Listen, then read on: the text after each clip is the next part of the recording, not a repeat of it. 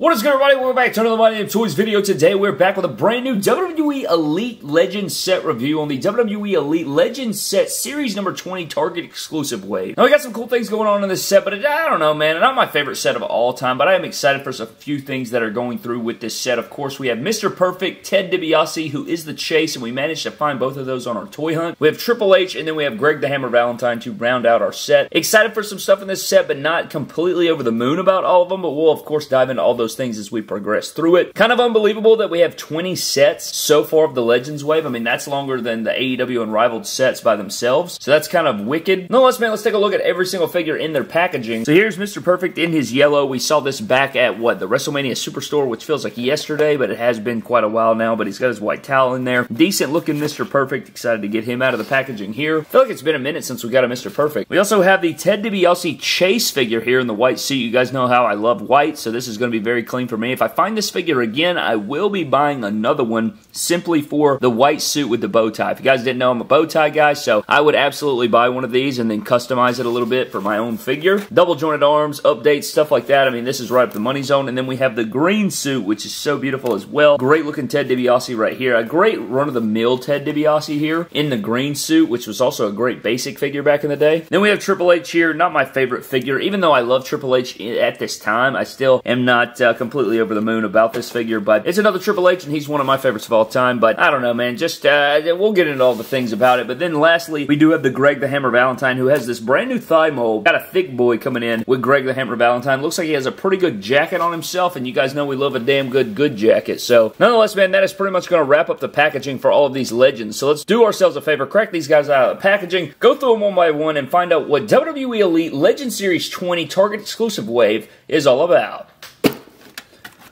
Alright, so here's our Legends Series 20 out of the packaging. Okay looking wave, you know, I've picked them up and posed them around. I've gotten to the good details of the figure set, but what we're going to do is run through each individual figure, breaking down every single thing about it, letting you guys know exactly where we stand with this WWE Elite Legends Series 20 set. I guess we're going to go from left to right, and then we'll finish it off with Greg the Hammer Thickums over there, and get into his good jacket. Alright, so starting out first, we do have Mr. Perfect right here, and I like this figure for what it is. And I think where a lot of people are going to go wrong with this figure is the singlet straps. You know, we saw this back in the day with the ringside exclusive Undertaker, right? Like, you could pull this down and have his torso exposed, but probably how I'd display him, because it just looks weird, right? It's not flat right here, so you do get that little bulkiness right there. Now, it doesn't look like horrific, but still, I think a lot of people are going to want this pulled down more likely than not. And I do like how it connects here. That's actually very clean from the backside. I think that's actually the cleanest way to have it. Like, it doesn't look like it's two separate pieces from this angle, but then when you flip it around and you get this little extra bulk right there, I think that's where people get lost. But I like the head sculpt on this guy. Double jointed arms look good. You do have these big black knee pads, which I always hate. Just can't stand them. Think they're trash. Mr. Perfect boots. He's actually got gray laces in here, which look really clean. But yeah, we're going to go ahead and remove the straps right here. And you guys know we're going to get our Kurt Angle on right here. And I could already see, you know, we have the Ultimate Edition Kurt Angle coming soon. And I really am excited for the figure, even though we think he looks like really big. But I mean, more often than not, man, I can already see them doing something like this with a Kurt Angle Elite. I mean, I could just see that coming, and I hope it's not the Unforgiven 2001 gear, because I really want a Unforgiven 2001 Kurt Angle with the boots and everything, and I just hope that they don't use this specific idea for it. I'd like to see a smaller singlet torso. I just feel like they make Kurt Angle... we're all on a tangent about Kurt Angle, but this torso would fit Kurt Angle really well, actually. And this arm size and everything would be perfect for Kurt Angle. I just don't want to use this gimmick right here, which it doesn't look bad if it's just chilling like this. It really doesn't. I just think cloth is better than the rubber mold, and you guys know this rubber does feel more quality than that rubber we saw in that ringside exclusive Undertaker that we're talking about with the tag titles, that SummerSlam version. But I don't know, with the singlet pulled down, it's actually quite nice, and you can still articulate it and pose it around and stuff. So I don't know. I think up it looks odd, but down like this, it's actually quite nice, actually. I don't know. You guys feeling that or whatever, but I still would prefer cloth, but I like the Kurt Hennig. I think the head sculpt's really strong. This is a nice figure. I enjoy it. And at the end of the video, we're going to rank these guys from worst to best. Now, outside of that, he does come with a little hand towel as well. Now, it won't wrap around his neck that well, but he can hold it, and it is a nice towel. So, lots of towels come with these figures. We got Samoa Joe AEW Unrivaled Target exclusive towel, and then we got this little handkerchief right here. Smaller in size, but still quality. We also get the Black Intercontinental Championship, which is a championship we don't see too often, so I'm happy to add another one of these to the collection. But when I see this title, I'll think of Stone Cold Steve Austin, but you guys can let me know what you guys think. And then for interchangeable hands, you get the fisted hands that come on the figure originally. You get mic holding hands here, and then you get pointer fingers, point at people and tell them to shut the hell up. Now next up, we do have the Chase version of the Ted DiBiase Elite. This is the Chase. The Chase is in white, and the regular edition is in green. So more often than not, you're probably going to find the green version, but the white and gold suit looks really good. We've seen this Ted DiBiase head sculpt multiple times before, and it's okay. It's, you know, it's the laughter head sculpt, like, ah, ha, ha, ha, ha. It's pretty good. Gold bow tie in there. You get the money signs here. He's got his little waist wrap. White suit looks very, very clean, of course. He's got the dollar sign on the back, of course, looking very clean. I've also noticed that this jacket piece right here in the middle comes down very, very far. It doesn't hug to the upper arm right there, which, I don't know, it looks a bit odd at times, but I think it still works. Double jointed arms, which are nice. Does have the classic legs with the gold stripe going down the side, and then he does have his black boots in there, which I'd probably swap those out, but I don't think he has, like, Build-A-Figure,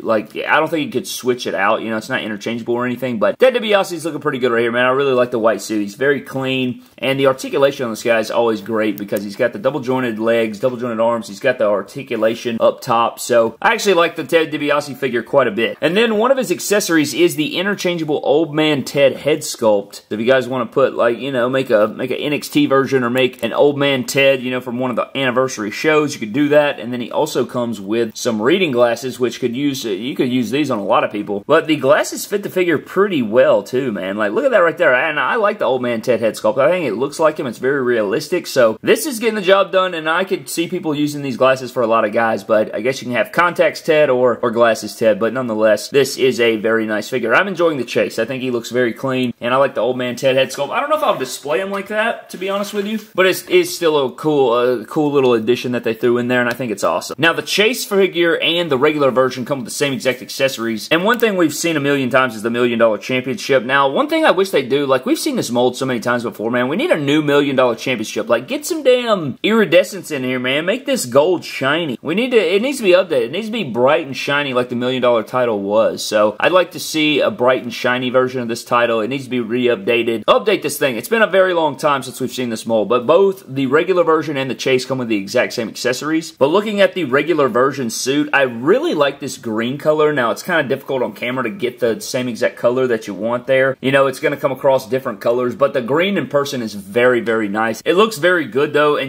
I like how subtle the silver is. It's white, silver, and green, so you get some really nice contrast in there, and he's got the silver details on the sleeves, on the pockets, coming down the side of the leg, got the silver dollar sign. So this is actually really clean, and the more I look at this figure, the more I kind of like it better than the white suit, and I don't know what that is. We'll see how it comes out in the ranking, but both Ted DiBiase figures are very quality. I love a good suited figure, so getting another Ted DiBiase here with a good head sculpt. I really wish that we could get away from the cartoony look, because this does seem to be the exact same head sculpt. There's no realistic look to it, you know. I'd really like to see, you know, similar to what we're seeing in this image back here on the side of the packaging, but maybe we can get to that later, or maybe one day they'll make a Ultimate Ted DiBiase. I could absolutely see them doing that, so we'll have to see, but that is your Ted DiBiase figure. And now we're moving on to the game Triple H, and this is the Ultimate Edition head sculpt and that 2-pack that came in that SmackDown Jeff Hardy Triple H 2-pack with the gold gear. And the shirt's very nice. I'm actually glad to have this shirt in here. It is Velcro, and one thing that you guys are probably going to be bummed out about is when you remove the shirt, it is the exact same gear that we saw on his Ultimate Edition here. So, obviously a very iconic gear, right? Like, this is one of his most iconic gears he's ever worn. Early 2000s Triple H is what you think of immediately. You know, 99, 2000, right in there. However, you know, since we've already seen this gear, I know a lot of people are going to be bummed out about that. I really would have liked to seen a different gear, or at least, like, it's just a different graphic. I don't know why they would do this, but it's pretty much a repaint with double jointed arms of that 2-pack Triple H that I was talking about. I mean, even on the knees with the knee wrap and the knee braces, standard black boots, nothing crazy there. I mean, it's got the double jointed arm treatment, and it does have the same exact head sculpt as well. I don't know, man. It's a good, like, game Triple H, you know? Like, right there again at the beginning of the early 2000s, and you could put it with your Elite 94 Steph. I don't know, man. I just think that they could have done a different look for Triple H, something we haven't seen, especially right here would have been a perfect opportunity to do so, especially since you get the shirt and stuff. But I still like the figure because I love Triple H and I love this era. I just wish it was a little bit different, even though you could argue this might be better than the Ultimate Edition in terms of articulation and stuff, because that's when they had the old torsos. So So definitely something to consider when you're thinking about buying this figure. Now, this isn't one of my favorite Triple H shirts designs, but it's still there. It's still a cool Triple H shirt, but it's got like the bloody splatter style Triple H logo there, and it's on a standard black t-shirt. We also get the same exact Ultimate Edition accessory here with like the chainmail or whatever you want to say here. You know, you can put that on there as its entrance gear. And the figure looks good when you do this. You know, you just pop the head off and then slide that thing on there. I don't know, man. I like it a lot, actually. Now, the more that I look at it like this, I actually dig it quite a bit. So, I'm an idiot. But instead of a water bottle, you do get a spray can here, and I guess that's just for DX, you know, like to spray things. But I don't know. I thought for sure he'd come with a water bottle accessory. But you do get a white spray can, which is what it is. I mean, it could work as, I mean, you could use this as anything, right? As a backstage accessory. Could be hairspray, could be spray can, could be, I mean, silly string. I mean, you could use it for really anything. But outside of that, he just comes with fisted hands that have the white tape and the miracle working mic holding hands. And he's even got the white peg over there. That looks good. Alright, man, finishing up our set, we do have Greg the Hammer Valentine here. And we probably need to go ahead and undress the man, which sounds weird. And getting into Greg the Hammer Valentine, you guys can see, I like this torso they use for him. Double jointed arms. Head sculpt kind of reminds me of like a young Jim Ross a little bit, but he's got his mullet head sculpt in there with a black. Looking pretty decent there. On the back, you got rhythm and blues. Very standard gear, nothing over the top, but it is black and white right there. I kind of dig this gear a bit, you know. It's very plain Jane, but we do have the thickum thighs in here, man. Look at this new thigh mold. I can already see him using these for a lot of different guys, and maybe some customizers can load up if they go on clearance or something, but the thighs look really good there. You got the white boots with the gray laces again. Two people have gray laces in this video, and then you have the hammer there with the heart. Very, very cool. Standard boots there with the white, and these legs are pinless, man, and you guys know that pinless legs are pretty stiff, but he is on ball joints, so that's good. He's got upper thigh cut and everything like that, and yeah, man, these are alright. I mean, the legs, again, are a bit stiff because they are, anytime I've seen pinless joints, they're very stiff, but could definitely see them using those legs on a few different people. But let's get into his accessories. And the first accessory is going to be his good jacket right here. Very nice eagle on the back there. You got all the music notes. It is the white jacket. It's the white leather jacket. Fits the figure well, as you guys saw, but very quality jacket right there. Nothing, you know, bad or wrong about this. I always love some cloth goods, so this makes the figure really stand out for sure. And we didn't see Greg the Hammer Valentine too far in the past, right? Didn't he have a chase figure in one of these sets not too long ago? Very cool belt accessory, Greg the Hammer Valentine, and in the yellow and blue. He's got the chains going around in the white. Very nice. Just wraps around and then clasps right there. I think this is a new mold too. Never seen this mold before, so you do get a lot of new things with this Greg the Hammer Valentine figure. But we do have his belt to go with the jacket. We do get his nice goggly sunglasses right here that actually fit the figure quite nice, as you guys saw before. He's got the black shades with the gray going around, or the silver, and then last but not least, we do have the breakaway guitar, which, my God, I know I am not the only one who believes that we need a regular guitar that does not break away, because these things fall apart, man. Once you take these bands off here, it is going to shatter, and you guys can see it breaks in the back. It's got the rim piece, and then it has that front thing there, and the neck breaks off. And you guys know as well as I do, once this thing breaks away, it is very hard to, like, put back together and keep it that way,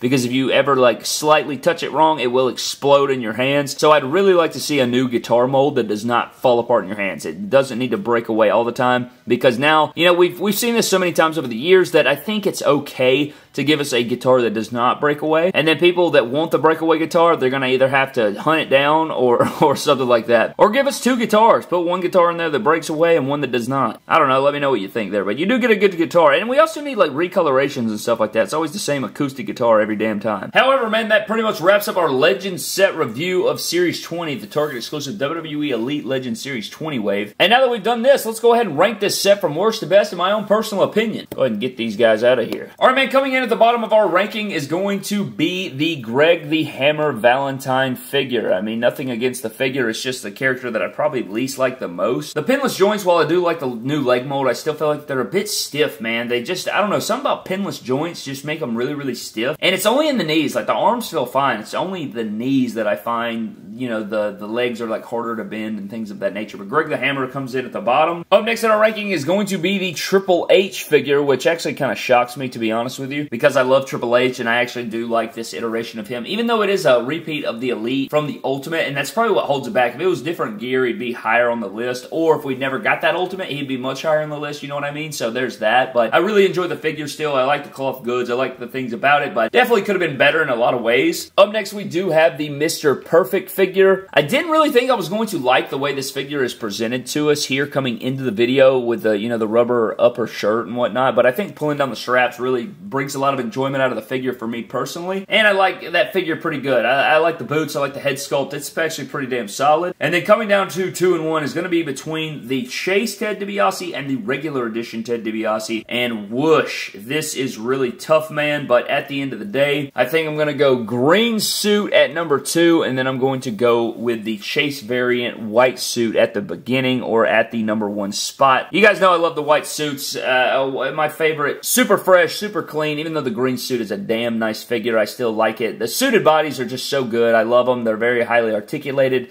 A lot of good things going on with these figures, man. But that's pretty much going to wrap up the WWE Elite Legends Series 20 Target exclusive figure set review for me. A lot of enjoyable things about this wave, but, you know, you guys can be the judges down in the comment section below. Leave your judgments. Leave a like on the video, please. Subscribe to the channel. Follow me on Instagram, Twitter, and TikTok on My Damn Toys. A huge shout out to our patron supporters of the MDT YouTube channel. Always appreciate you guys so very much for your continued support. Always love and appreciate you guys for all that you do. You guys are the absolute goats. But I'm getting out of here, man. Thank you for watching. Subscribe to the channel. I'll see you guys in the next one. Have a blessed one, and I'll catch you later.